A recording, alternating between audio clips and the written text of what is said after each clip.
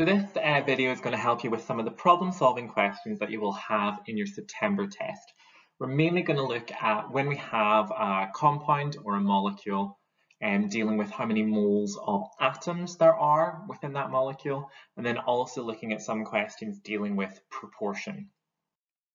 So when it comes to moles of atoms in molecules or compounds, it's a relatively straightforward process. So say we have something like CH4, methane. If we have one molecule of it, of methane, it means that we have 1 mole of carbon. Sorry, my pen's not being as nice as it normally is. And we have 4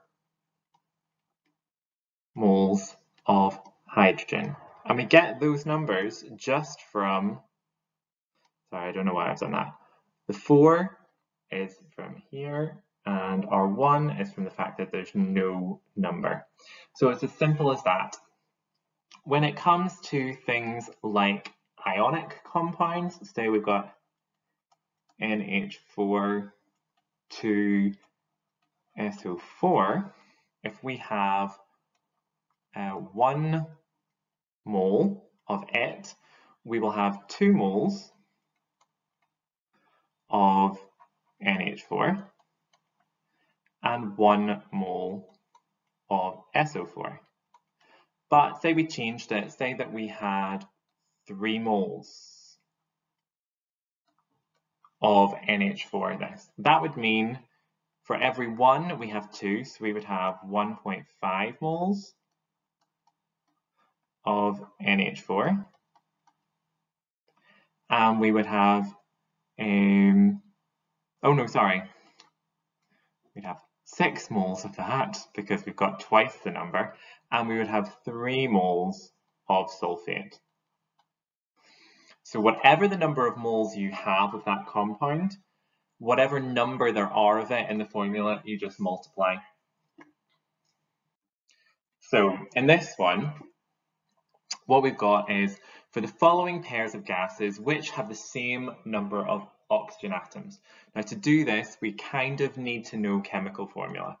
So for the first one, oxygen is O2, dioxide, well, carbon dioxide is CO2, and carbon monoxide is CO.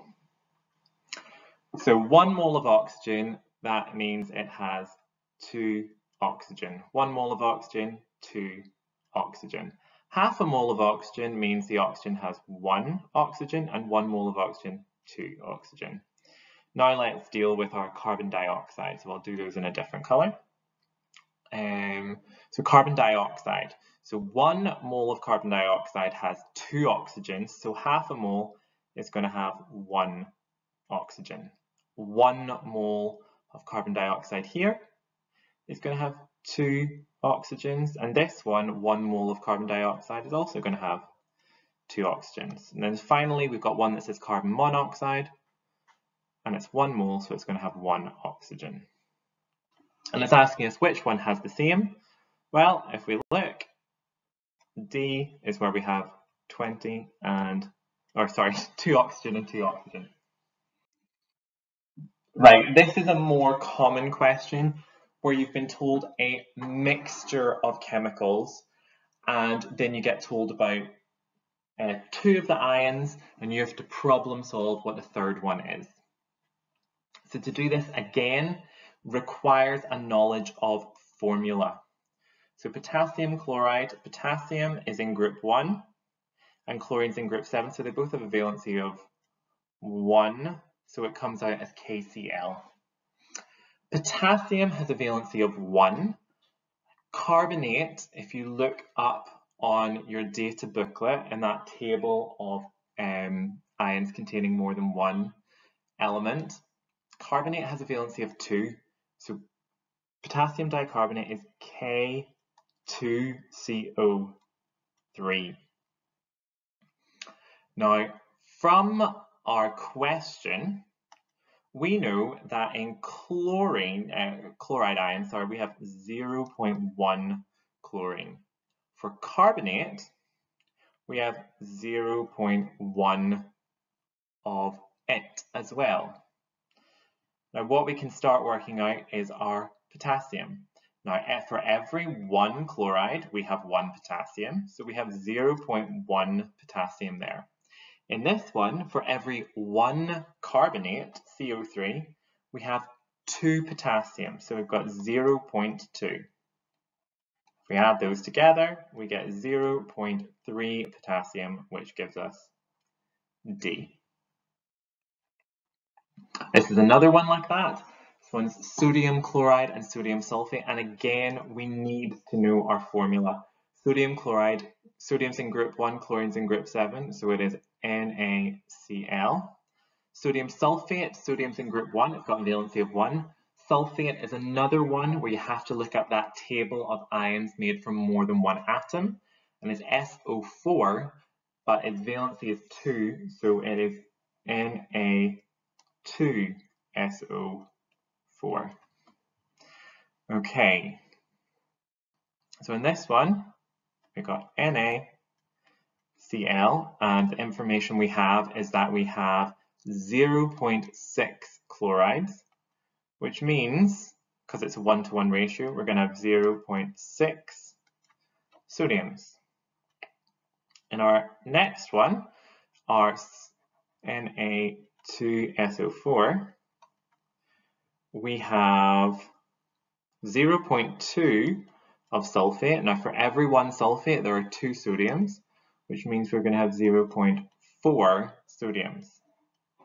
We add those together, that gives us 1.0 sodium. So that's how we do those ones. Now proportion problems, some of you will be really good at proportion and will not need this tutorial on proportion. The method I'm going to teach you is just for those people who struggle with it, and there's just a wee, I'll say fun, but probably not fun, way in which it can help you solve proportion problems. And it's called the fish method. So it's going to involve you drawing a fish, and I've got a really shaky hand today, so this might not work out the best. But if we know, for example, that 4 grams of a fuel produce 1,470 kilojoules of energy, the question could be, well, what mass of that fuel would produce 2,000 kilojoules of energy?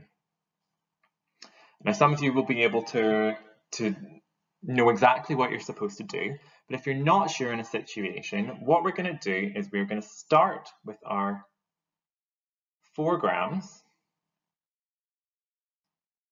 and we're going to draw a fish. And our fish has a wee bow tie on it. It also has a mouth and an eye. Now that bow tie is an X, and that's going to mean multiply, and this mouth and an eye is going to mean divide.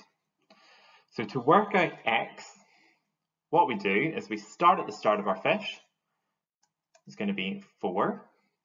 We are then following it around. We've got our bow tie, which means multiply. So we're going to multiply by 2,000. Then we've got our eye and mouth, which means divide. And we're going to divide by that next number. And that's going to take us to our X. So this is going to be 8,000 divided by 1470. I'll just do right now. Which gets us, oh, where's my pen gone? Sorry, which equals 5.4 grams. So as long as you start on the number above the X and draw your fish finishing at the X, you can't go wrong. However, you just have to find a way of setting up the problem in that format, where we know that this number produces a second number, so our unknown produces a different number. So here's our first example. So we're told a lethal dose for this alpha amanitin, is 100 milligrams per kilogram of body mass. And we've been told that 1 gram of death cap mushrooms contains 250 milligrams of alpha amanitin. Calculate the minimum mass of death cap mushrooms that would contain the lethal dose for a 75 kilogram adult. So the first thing we need to know is what is going to be our lethal dose for a 75 kilogram adult. So 1 kilogram is 100 milligrams. So 75 kilograms is going to be 100 times 75, which is just 7,500 if we're American, or 7,500. Now we can set up our proportion. So 1.0 grams contains 250 milligrams. What is going to contain 7,500 milligrams? Well, this one is a bit more straightforward because we've got the number 1, but remember our bow tie and our I is going to be 1 multiplied by 7,500 divided by 250, which when we work it out comes out at exactly 30. Now you need units. This says minimum mass. It doesn't give us units, so we need to put units. That is 30 grams because it's on this side of the equation where grams is our units. And 30 or 30.0 is fine. Next one is a slightly harder one. So what we have got in this one is we've been told the level of hypochlorite in swimming pool needs to be maintained between 1 and 3 parts per million. So between 1 and 3 ppm. We've been told that 400 centimeters cubed of hypochlorite will raise the level of a pool of 45,000 litres by 1 ppm. And it's calculate the volume of hypochlorite that will be needed to be added to an Olympic-sized swimming pool, capacity 2.5 million litres. And this time we're raising it from 1 to 3. So firstly, that means we're raising it by 2 ppm. Now the information we had here was for 1 ppm. So we're going to need to multiply that one by 2 to set up our ratio, our proportion. So 400 centimeters cubed times 2 gives us 800. And that will be what is needed to raise the ppm by 2 for a pool of 45,000. We want to know what volume is going to work on a pool of that size.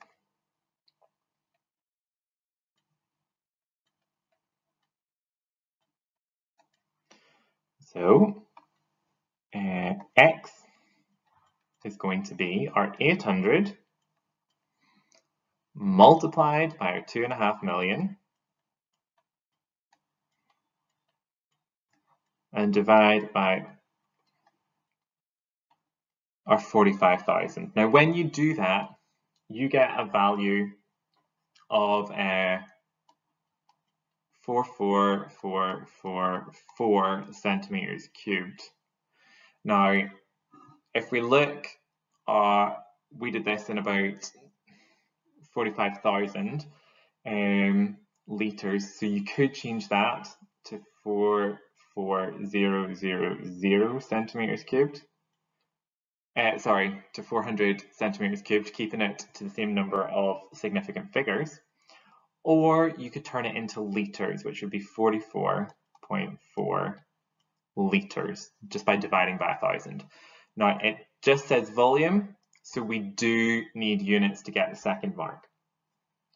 Okay, so if you can do that fish, the identifying the proportion, know what you need to multiply, what you need to divide, that's what gets you 1 mark. Having the correct units is what is needed to get the second mark. If you do not have the correct units, the maximum you can get is 1 mark. Hopefully that helped. I know it was quite long. I will chapter this video for you.